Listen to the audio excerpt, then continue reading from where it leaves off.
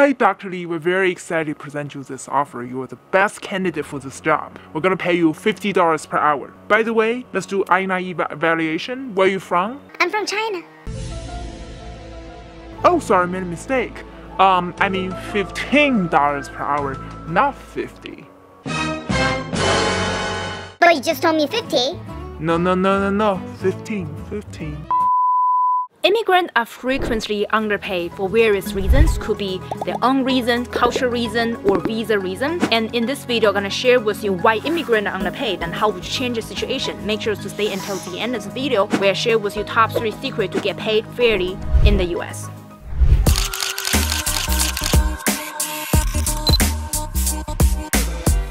Hey guys, this is Dr. Nancy Lee, a director of product and featured in Forbes. I've helped 100 people land their dream PM job offer in FAANG companies, a unicorn startup, and continue to get promoted as a product leader. If you're interested in product management course, go to pmaccelerator.io to learn more. To learn the most effective way to become product manager, just subscribe to the channel, turn the bell button to be notified every time I turn a new video every Tuesday. If you like the free tips we provide today, make sure to hit the like button. This is the only way YouTube algorithm will recognize me. As an immigrant myself, I understand the challenges of overworking and underpaid. I moved to the US with only $800 in my pocket, and a few years later, I became the director of product. But my very first job, I was significantly underpaid. But I didn't know how to speak up, and at the time, I thought, oh, so lucky, I had H-1B sponsorship, and I was working for a company, and I was in the 2008 recession. Nobody else can land a job. I can get a job, so it's okay to get underpaid. No, it's not. I work 60 hours per week. And I also realized that this is a standard challenge among all immigrants. We frequently work long hours, we're underpaid, and we didn't know how to speak up for ourselves. How I discovered I was underpaid? And guess what? In my very first job as systems engineer working for Shell Oil, I spent time with a group of engineers. We just had a social happy hours, and my American coworker had 5 beers. They started to tell me some random stuff, start to brag about their salaries. And all of a sudden, I was like, oh, you're getting paid $110,000 per year. And I got a PhD, I was only getting paid $90,000 per year. And we're doing almost the same type of job. That moment, I was like, that was crazy. I was so nervous because I was waiting for them to sponsor my green card and didn't even know what's the best way to really speak up about the problem. And later on, I realized that there are 3 reasons why immigrants are underpaid. And actually, there's news articles about how bad immigrants are underpaid, and here's what they said. Immigrants perform some Americans' lowest paying artist jobs and are among the most victimized by employers failing to pay them fairly. Even if that's support to file a lawsuit or a claim, but they often settle for less to get money faster or just wait as cases drag along. So there are 3 reasons why the situation is so severe. Number 1 is politics, because as we going through the election season again, you can see almost all the politicians like to talk about immigration issue, but they frequently make like immigrant really bad, people hate immigrant, but they mix match illegal immigrant versus people legally in the US who are on H-1B. People like me and you guys potentially watching this video, you're on H-1B on work visa, you must achieve certain type of education, and you're an American is not able to hire people to work for the type of jobs. They hire international people to work for the same type of job in the US. So we're very well highly educated, highly skilled, but people frequently saying that all immigrants are bad. So that's why the branding of immigrant and make us become a victim of people who didn't do well in the US and leading us get paid less and overworked. The second reason is that employers intentionally take advantage of immigrants who are on H-1B and needs green card sponsorship. The reason is very obvious and usually takes a really long time to get a green card. If you watch this video right here, I filmed a full video. It took me 11 years to get a green card. Most people need company sponsorship to get those green card and H-1B. And those employers frequently understand once people get into H-1B lottery or get into green card, it's this long holding and waiting period, and for them to really get their freedom, which is H-1B and green card. So therefore, people just stay there forever, and they know they cannot change jobs. So therefore, they decide not to increase your salary at all, and frequently give you the most difficult work and have you to work very long hours, and you have no choice. Number 3 is a culture difference, because American culture is very different from any other countries. In America, when kids were growing up, they were taught to be confident, to speak up for themselves. Even if they might know only 50% of the knowledge, they speak up as if they know like 100%. They were taught to speak out loud, even if they are not the best skilled people in the meeting room, however they thought they are.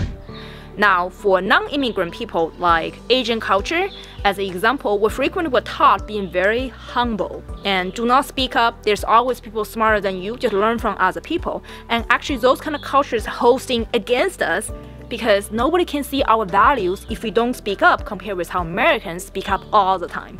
Are you also underpaid? Do you feel the same? Comment down below. However, there's always ways for immigrants to get paid more, even higher than American. Here are the top 3 strategies I want all of you guys to apply and execute. Number 1 is work for bigger companies and bigger employers. For example, any of my students who join fan companies, they're getting paid at least $300,000 per year. Someone getting paid $800,000 per year by working for Meta. Of course, when big tech companies having layoff, you can still work for tier 1 companies such as TikTok, Uber, even large companies such as Walmart and Verizon.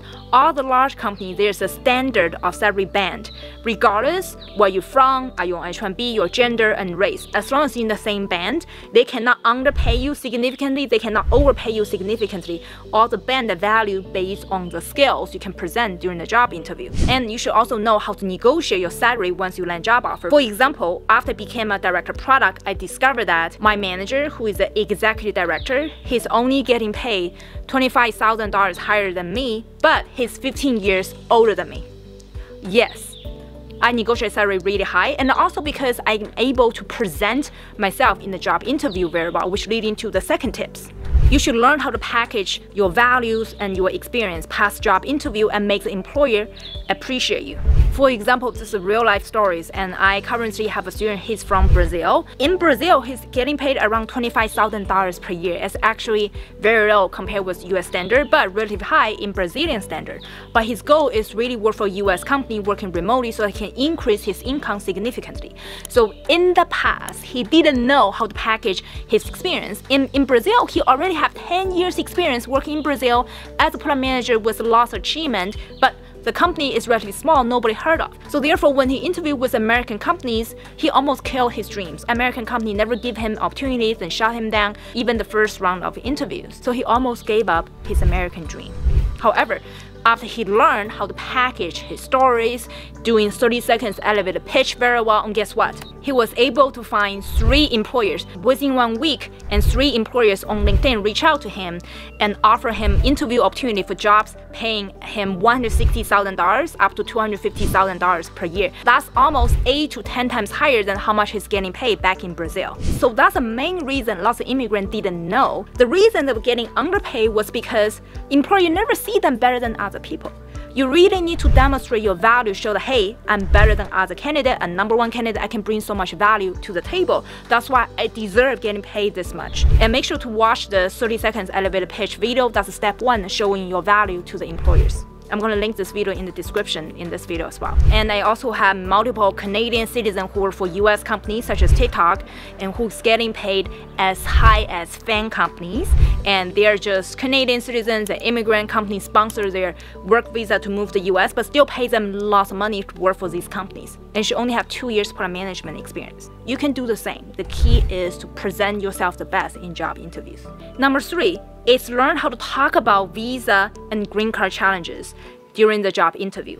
I frequently suggest people to proactively research about different visa issues, different ways to get visa, or maybe remote job opportunities. Really do research very thoroughly. And you should also find your own lawyer on your agency to really help you to understand different kind of visa opportunities or green card opportunities or remote PM job opportunities so that you understand when you walk into the final round interview or even the first round interview, when people ask you questions regarding, so, what's your visa status? You know how to answer those questions. You can tell them, for example, for some countries like Canada, and you actually do not need H-1B sponsorship. You have something called TM visa. All you need is an offer letter from the company, and then you can hire your own lawyer to make it happen. And lots of time when company has their own lawyer, you should still hire your own lawyer. So have both lawyers working on the same case together. This is the best way for you to optimize your own chance of landing this job offer and visa sponsorship. And do not get discouraged about visa sponsorship or green card. And there's another inspiring story. Guess what? I was rejected by 5 different lawyers when apply for green card. All the lawyers in the past saying that, oh, you know what, Nancy, you got PhD in material science, now you're a manager working on AI, software product. It's very different. Maybe you should go back to school to become a postdoc, doing some material science research, and then you can get green card. But I didn't take no for an answer. I went through 5 lawyers until one lawyer said, I think there's an angle to top out your case and help you to get EB-1B green card as well. Yes. Do not take no for an answer. There's also a way to make it happen. Of course, it took me 11 years to get my green card. Check out this video, check out all the details. But my point is that you have a really great opportunity being presented in front of you. I'm not saying that it's easy as an immigrant to create a new life in the US. I'm not saying that it's easy to get high-paying job offer in the US. I'm saying that there's always a way. You should never give up too early. Never take no for an answer. You deserve a better life, better job, and create the life you deserve and you dreamed of and make your family proud. I have a playlist of videos teaching immigrants how to land a job in the US on H-1B sponsorship. You should watch all the videos in this playlist right now and get ready for your American dream. If you like any free tips we provide today, make sure to like, share, and comment on this video. This is Dr. Nancy Lee from PMAccelerator.io. I'm gonna see you in my next video. Bye guys.